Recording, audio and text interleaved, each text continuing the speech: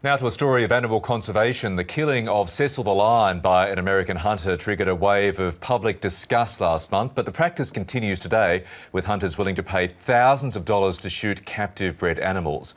A new documentary is hoping to change all of that by shining a light on the practice. Here is a short clip from Bloodlines. I think South Africa is most probably one of the only places in the world where we breed lions commercially. And we breed them for hunting. We're talking of 6,000 to 8,000 lions in captivity. It's not against the law. It's extremely unethical and immoral and against the animal's welfare, but it's not against the law. Breeding wild animals is no sin. Part of the story, part of the narrative is brutality. Every single day in South Africa, at least 2 to 3 captive-bred, hand-reared tame lions are being slaughtered in canned hunting. That's the phrase canned hunting that we all came to learn after that outrage. Ian Michler has spent the last 25 years working as a conservationist, wilderness guide and photojournalist across Africa, and he features in the documentary. He joins us now. Ian, good morning. Nice to meet you. How did the issue of canned hunting come to your attention?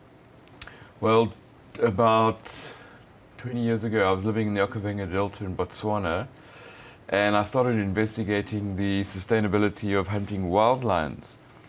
And very quickly, it took me to the breeding farms of South Africa. And at about that same time, there was a report called the Cook Report, which was a British investigative TV program.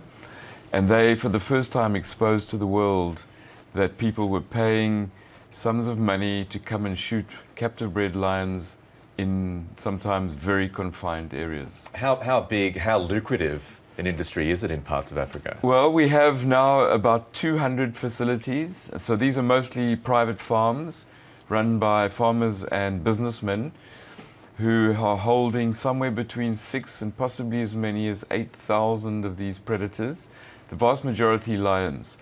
And they're charging anywhere from $5,000 for a lioness, right the way up to about $50,000 for what they call a black-maned lion.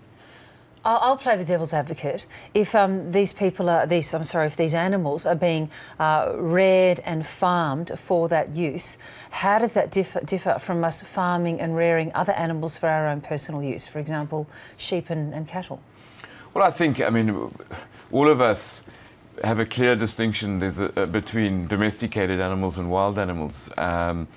In our poetry, in our psychology, in our emotional beings, we do distinguish between these animals. They represent different things to us. Domestic animals were domesticated thousands of years ago when we were inextricably linked to our environment. We have no need to be domesticating these wild creatures now, so it's just for someone to shoot them for fun. One other devil's advocate question has to be, and we were told this at the time of that particular outrage of Cecil the lion, that some money from so-called canned hunting actually goes back to the idea of sustaining populations in the wild, that it's part of the zookeeping culture in some African countries. Is that true? Is that your understanding? No, it's completely untrue. These are businesses being run by farmers. The money is going straight into their pockets. None of this is being, none of this involves any major conservation agency. There's not a single lion ecologist in Africa who has anything to do with any of these breeders or the can hunters. So that is a complete and utter rubbish story. Where do the hunters come from? Obviously, it was an American involved in the shooting of Cecil the lion. No, is it mainly Americans, mainly Europeans? Well, most of the hunters are from the USA. I think it's about 54% of the hunters that come to South Africa annually. But they're also coming from Denmark, from Spain, from Italy, from Germany, and then we get Russians, Czechoslovakians. Right. So they're coming from all over the world. 99% are from outside of Africa.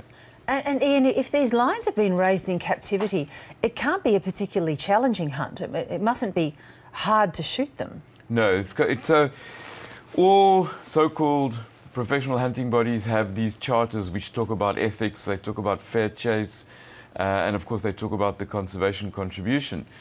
But when you look at can hunting, it doesn't do any of those things. So there's no fair chase involved. It's completely unethical, and your kill is guaranteed, and nothing is going to conservation. It's purely about businessmen breeding these animals for profit. All right, well, look, it's been really interesting meeting you, and no doubt the documentary is going to get a strong response as well. Thanks so much for joining us, Ian. Thank you very much for having me. Ian Michler there from Blood Lions.